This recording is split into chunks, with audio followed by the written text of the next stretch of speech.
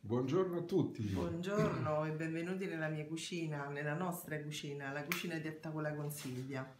Allora, quest'oggi vi farò vedere la ricetta dei muffin al cioccolato con gocce di cioccolato. Facciamo una bella sorpresa ai ragazzi che così quando si svegliano trovano questa delizia per fare colazione. Allora, dici gli ingredienti che ci servono. Ci vogliono 190 g di farina 00 per dolci, poi abbiamo 60 g di cacao in polvere, mezza bustina di lievito per dolci. Io al posto del latte ho messo 150 ml di yogurt magro. Sì, eccolo qui. Viene molto più soffice, ho fatto delle prove. Poi ho messo 70 g di burro sciolto, eccolo. Già sciolto. Già sciolto, esattamente. 2 uova, qui abbiamo i 2 tuorli e qui abbiamo i 2 albumi. Un pizzico di sale e ovviamente dello zucchero a velo. Abbiamo scusate la rocedine, 150 g di zucchero a velo. Metto lo zucchero a velo perché si scioglie prima e rimane l'impasto più soffice che non lo zucchero semolato, e ovviamente delle gocce di cioccolato. Queste ne potete mettere circa un 100 grammi, però volendo ne potete mettere anche di più se vi piacciono. Ci sono anche quelle bianche, volendo potete mettere anche le gocce di cioccolato bianco. Andiamo a procedere. Le prove che abbiamo dovuto fare, noi ce le siamo mangiate. Purtroppo sì. Abbiamo fatto questa... E che vuoi fa? E i ragazzi hanno pianto? Tanto. Sì. Tanto. Io di più perché non le ho assaggiate. Sì, tu niente, infatti, assaggi, no, mai. Da quando sono diventato vegano sì. Mi è cambiata la vita. Che c'entra? È cambiata proprio. Vabbè, giusto, c'è il burro, ci sono le uova, certo. Ok, vabbè, va, ragazzi. No, non sono vegano, ma tutto rispetto per i vegani. Non...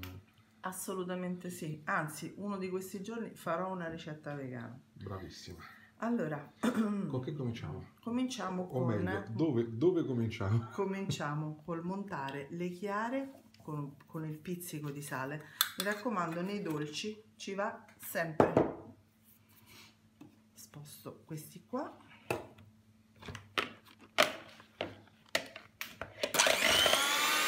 E monto le chiare a neve.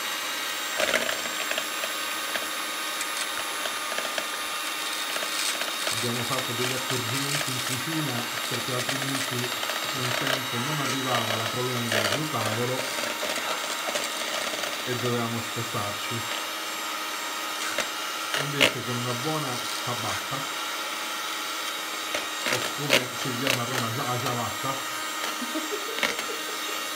ci siamo attrezzati perché noi gli elettrodomestici ce l'abbiamo giustamente tutti ben lontani dal piano di lavoro, perché fanno solo, come si dice, arredo,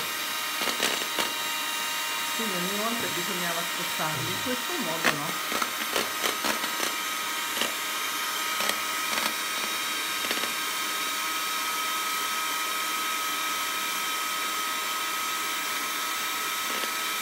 Io volevo ringraziare tutti quanti quelli che si sono iscritti alla pagina, siete stati stupendi. È vero, grazie mille. Gli amici che commentano, che ci fanno i complimenti, a volte anche che ci riprendono. Come no? Le critiche costruttive sono sempre ben accette. Alcune volte noi abbiamo per scontato tante cose che invece giustamente i nostri amici ci ricordano di non usare, oppure di usare in quantitativi diversi a volte. Esatto. Ma la soddisfazione più grande è quando si arrivano le foto delle ricette fatte da voi in privato. È una soddisfazione enorme. Infatti volevo ringraziare Orietta, che ne ha fatta più di una, Valeria Maurizio, anche Maurizio, e anche la figlia di Orietta. Esattamente, che ha fatto i nostri brownie. Allora, queste sono le chiare montate a neve. Adesso vado a mescolare gli ingredienti secchi, la farina con lo zucchero a velo,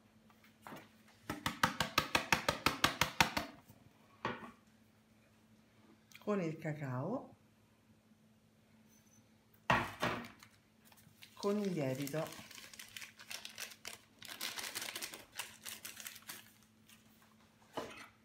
non li setaccio, non c'è bisogno per questa ricetta, non è un pan di Spagna che comunque deve avere, bisogna avere certi accorgimenti, quindi li mischi soltanto ops, sì, li tiro anche un po' qua e là perché con la mia delicatezza c'era qualche grammo in più. Quindi, oddio, e dai che non mi fai combinare niente se fai così. Mannaggia ragazzi, erano troppi prima, erano non troppi. sapevamo come toglierli e quindi abbiamo detto, Mi prende sempre in giro. Sì.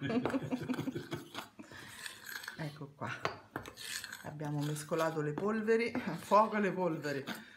E adesso facciamo il botto. no, quello era un film, non c'entra niente. E adesso vado mano a mano a mettere tutti gli ingredienti. Metto prima il burro, che nel frattempo ovviamente sarà freddato. No, non mi fa ridere che mi trema. Non è che fa così freddo qui. Metto i rossi del... no, solo i rossi. Solo i rossi. Che sono timide. Ci mancavi, eh? E lo yogurt. Voilà. Lo yogurt bianco. Magro. Magro perché sennò... Capirei, già c'è il burro, ma che scherzi. Che scherziamo. Mi prende in giro. Come direbbe mia mamma. E certo, dice mamma tua. E adesso mettiamo anche gli albumi. Un pochino per volta. Come si sono montati bene.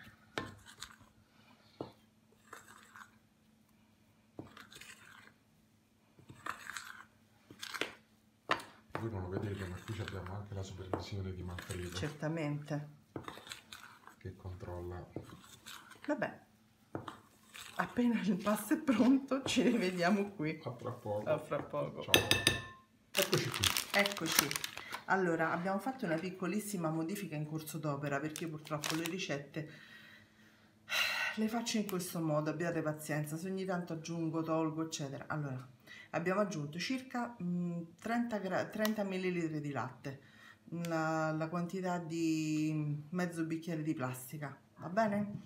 Perché? Perché non mettendo il latte, mettendo lo yogurt che è più denso, vedevo che la consistenza non era giusta e di conseguenza ho fatto questo. Ora aggiungo le gocce di cioccolata, ne lascio giusto, ecco, un ciuffetto da mettere sopra i muffin. Quindi mescolo, ecco la consistenza che deve avere, vedete? Deve avere questa consistenza cremosa, deve essere una specie di mousse, a differenza invece della consistenza del ciambellone che fa il nastro, questo non fa il nastro, vedete? Perfetto. Un'altra cosa che volevo dire ai nostri amici, diteci se voi usate ricette diverse. Sì, assolutamente, noi siamo aperti a ogni consiglio e ogni variante. Ci farebbe piacere sapere se voi magari fate le stesse ricette nostre in maniera con qualche ingrediente in più o in meno. Ecco qui. Allora, intanto io ho acceso il forno, ho fatto riscaldare il forno, quindi a 180 gradi, forno statico, per circa 20 minuti. Guardate, la quantità deve essere questa. Vedete, nei pirottini non deve arrivare proprio al bordo, dovete lasciare circa 1 centimetro dal bordo, poco più, poco meno.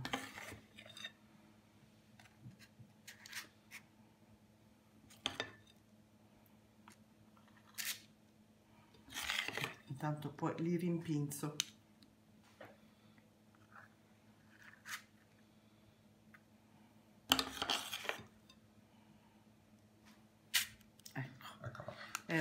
Succede.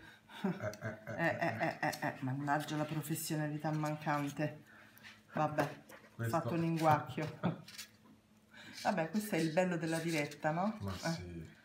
Adesso lo mettiamo qui, pulisco la teglia. Noi perché non sennò... siamo come quei canali dove fanno ricette tutto pulito, tutto sistemato. No. Noi siamo la classica cucina italiana. Ma noi siamo la classica cucina di casa, Esatto. Dove fai anche degli errori, però almeno sai che sono genuini.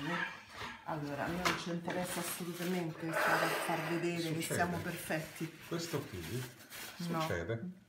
Questo, pensavo andasse a togliere col dito per poi mangiartelo, perché tu queste cose non le fai. Va bene, diciamo così. Ecco fatto, mi raccomando. Gli amici mi sono testimoni che io non assaggio mai. Tu continui a parlare che io prendo un altro pirottino. Che fai? Smetti. Gli dice che se ne va e poi non se ne va. Ma io sto qua, ho fatto il giro del tavolo, il tavolo è grande, ci vuole tempo. Ecco. Ragazzi, voi intanto mettete un bel mi piace e condividete le nostre ricette. Condividete e votate, diventiamo grandi insieme. Sì, vota Antonio. Qua. Ogni volta sta storia, ma li lasci in pace sti ragazzi, che intanto stanno lì che aspettano la ricetta e tu gli fai perdere tempo. Allora, basta chiacchiere, ricominciamo. Io forse ti avvicinerei. Sì, va bene, fatto.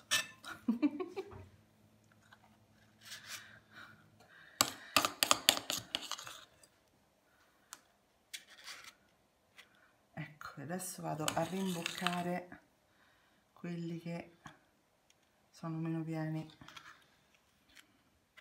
Così. Dicevo, forno statico 180 gradi per circa 20 minuti, dipende dai forni. Comunque passati. Aspetta, forno statico 180 gradi per 20 minuti, dipende dai forni. Poi tanto comunque lo vedete, tanto si fa la crosticina sopra, si vede, no? E soprattutto prendete uno stecchino dopo un quarto d'ora che sono dentro, ecco qui, e andate ad assaggiare con lo stecchino. Cioè con lo stecchino dovete fare così, entrate dentro. Esatto, quello si chiama assaggiare. Sì. Okay. E come si fa a vedere se sono cotti? Esce fuori lo stecchino ed è asciutto, ma questo i nostri amici lo sanno sicuramente. Io dico per me, così un domani... Un domani cosa? Ma un domani che? Un domani ma ti ci vedo, sì, che fai i muffin tu. Io tutti i giorni. Ma quando mai? Devi sapere che tu che ti svegli tardi la mattina, io mi sveglio diciamo che io vado a dormire tardi la mattina, che forse è meglio. Io mi sveglio prestissimo, mi faccio sempre un paio di muffin la mattina, li mangio e poi... Va bene, allora domani mattina io aspetto i tuoi muffin a letto. Ne rimarranno un paio di questi.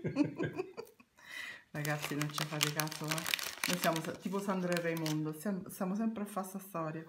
Allora, come vedete nel frattempo io sto mettendo le gocce di cioccolata sopra i muffin. Ecco qui.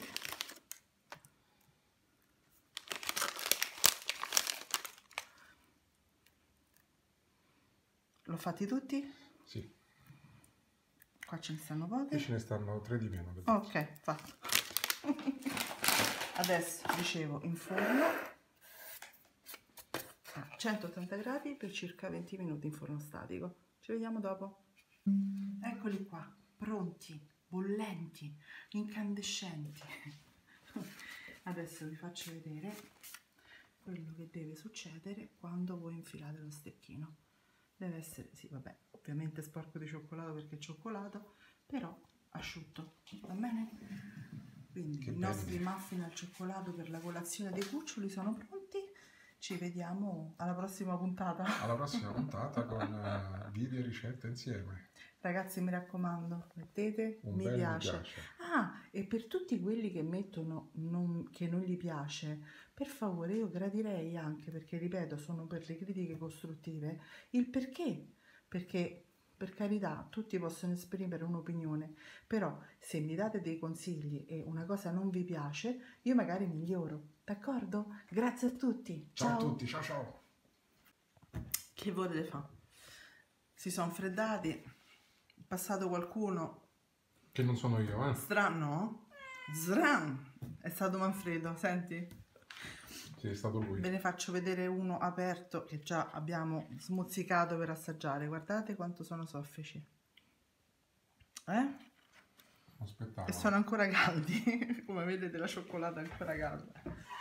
Ok, ragazzi, che dire? Avevamo detto prima ci vediamo alla prossima puntata, invece no, volevamo farveli vedere aperti. Quindi ci vediamo adesso veramente alla prossima puntata, alla prossima ricetta e Condividete, condividete, condividete. iscrivetevi. Iscrivetevi anche alla pagina su Facebook, c'è una pagina che si chiama A Tavola con Silvia, che è la pagina di Silvia. E anche lì trovate tante ricette, i nostri video e tutto quanto. Quindi se vi fa piacere potete iscrivervi anche lì. Va bene? Ciao a Grazie tutti. di tutto. Ciao. Ciao.